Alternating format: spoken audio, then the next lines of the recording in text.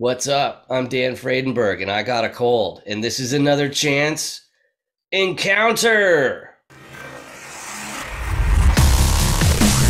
Hey, what's up? I'm Dan Fredenberg. I'm a commercial real estate guy. I'm from the internet.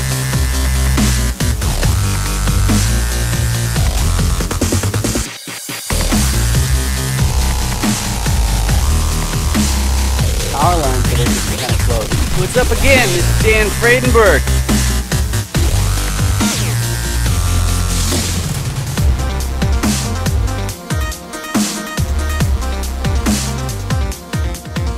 That's as much energy as I can muster today. How you doing today, Claudia?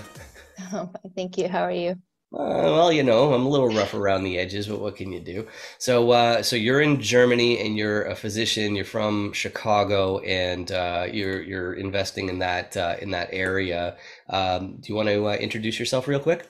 Yeah, so I'm actually also a veteran. So I actually served in the Army for 7 years, worked in the medical field. And when I separated last year, my husband got orders to come to Germany, and he's stationed here now. So we're here for the next 2 years until he retires.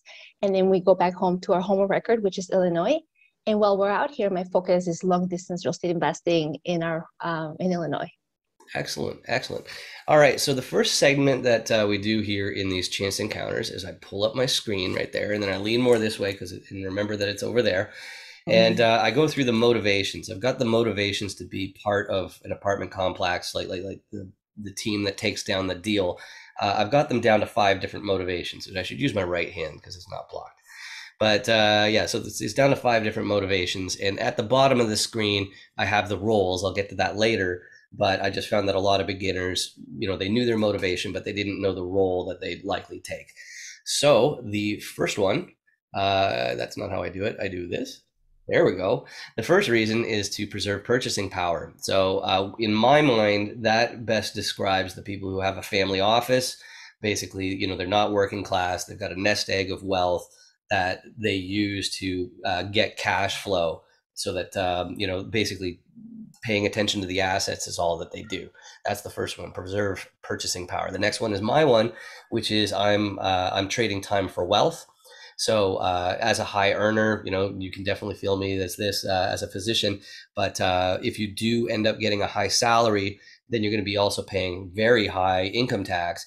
And so I'm taking my tech skills and putting them into these teams so that we're doing the marketing together. I'm contributing in that way, but I'm getting paid back in the form of wealth instead of just regular cash income. So the next one is they want to fast track their retirement. Basically, I'd say fast tracking the retirement. The point of that one, separate from preserving purchasing power, because obviously if you have a nest egg, you're trying to preserve your purchasing power. The big difference is what's the goal here? Where's the end line as far as like when is it, okay, I don't need any more buildings, I don't need any more. So these aren't the super duper ambitious people necessarily, but the ones who are the ones who want to buy their entire hometown. They're just super ambitious and they'll never stop until they're, a billionaire several times over.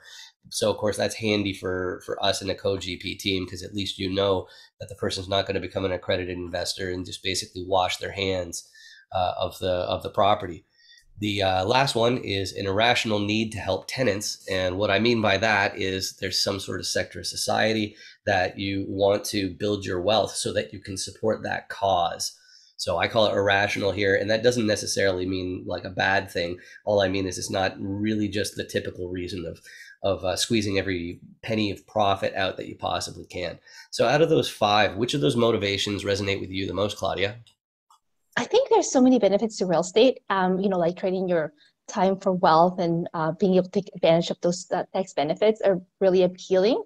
But you mentioned irrational need to help people, but for me, like a long-term vision. My husband's in active duty Army. I'm a veteran. Our long-term vision is actually to help the cause of homeless veterans, and somehow merge housing, like real estate housing, with the voucher through HOTBAD, the Housing Authority program that they have, and somehow merge those two and offer housing for homeless veterans. So, you say irrational, but to us, it seems very like for us, it's a very like a passionate like cause that we eventually want to contribute to. And we, doing it through real estate, just the benefits real estate eventually leading us to help others, I think is also a motivator. Yeah, I think it has to be. You have to have something to, take you past. It's like, okay, well, I call it the Forrest Gump thing, It's like, well, I got this far, might as well keep Mhm. going, that kind of thing, right? But part of what I'm up to is just, I think that emotions are a tough thing for some people to get their heads around when they're over logical. And then if they're overly emotional, then the logic's kind of tough. So if I'm bringing up the term irrational, then it kind of gets that idea across as far as that, there's basically emotions have a seat at every table is what I'm really saying. But all right, so the next segment though, I go through the 6 different roles in an apartment complex deal.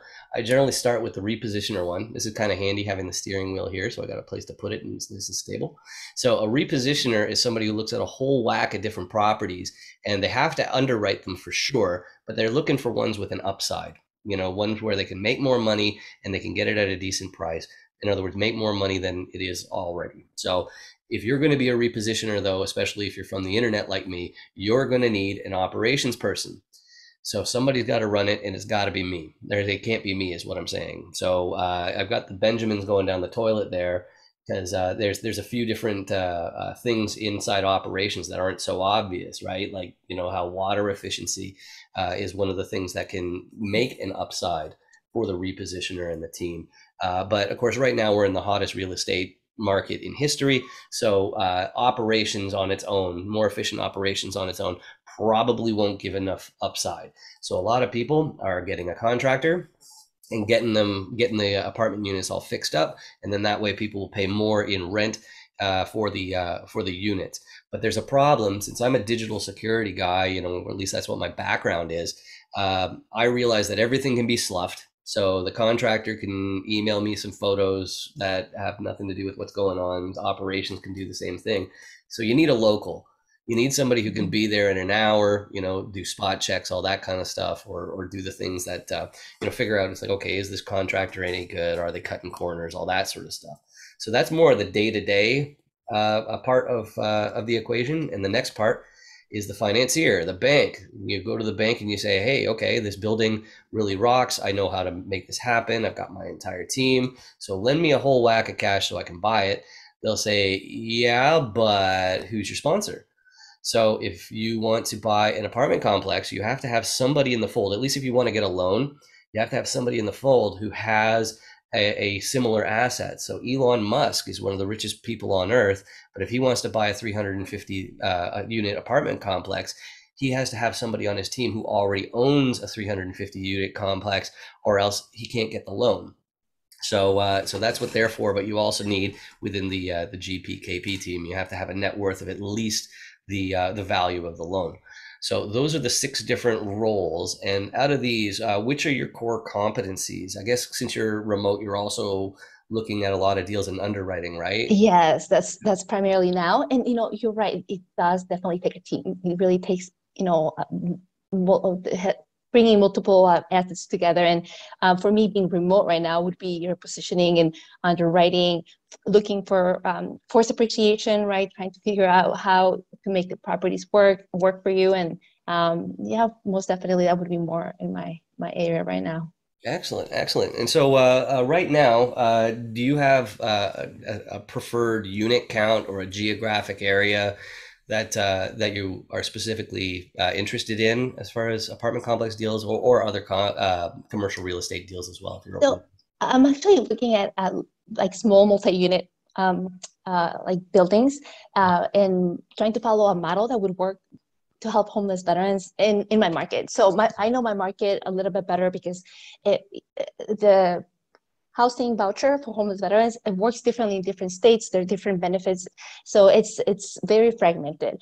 In Chicago, where I live, well, where I invest, the way it works is having access to the VA hospital. So there's one, the Basic Brown VA hospital, which is like in downtown Chicago, and there's a Heinz VA hospital in the suburbs. If the veterans have access to those locations through the train, the L-wine, that those properties are optimal. And so my goal would be finding like a small multi-unit, like apartment complex, 12 to 16 unit near access to the train, so they can get access to help and services at the VA hospital. And so that's what Awesome. I'm just looking at right now.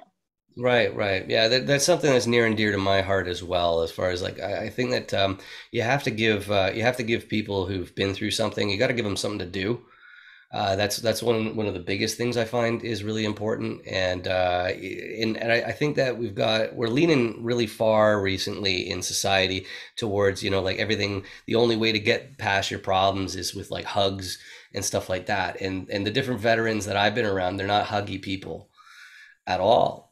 So it's like I think you need to use a different strategy. Like I was thinking, like have like a basketball club, at like set times, and then have that mutual support. I'm really interested to see what people do to solve that problem a little bit more. But The VA has resources for them. And so with the HIVEST program, they offer like vouchers for housing, but they also have mental health counseling. They have like substance abuse counseling. They have social workers who follow them. And so they're able, they have that support through the VA hospital, the VA system. And so that's actually a plus, partnering up with the housing authority and being able to help them out. That makes perfect sense. And we met via the meetups that are generally through LinkedIn. Is LinkedIn the best way to reach you, or do you have a website or something like that? So I have a website called classnoteinvesting.com, and that has information about my vision and long-term planning for the homeless veterans, and also LinkedIn. It's Claudia Becerril Clas of LinkedIn, and that's really the way to reach out to me. Excellent, excellent. And I have something else to say to you in the camera, which is if you look somewhere down there, okay, there's a podcasting microphone in the way. Way down there, there's a red button that says subscribe. And if you hit it, it turns gray. And that's better because that means YouTube will start paying me for these videos instead of me paying for these videos. So please do take a moment and hit subscribe. Other than that, well, I guess I should tell you that it's free, it doesn't cost you anything, and it just means that my videos might, keyword is might, show up in your list of suggestions, but your suggestions aren't usually in the way anyway. Most people just search for whatever they're looking for on YouTube. It's not actually just browsing for all sorts of stuff. But thank you very much for staying up this late, Claudia. It's late over there in Germany right Thank now. you for having me. Awesome, awesome. You take care. Bye-bye.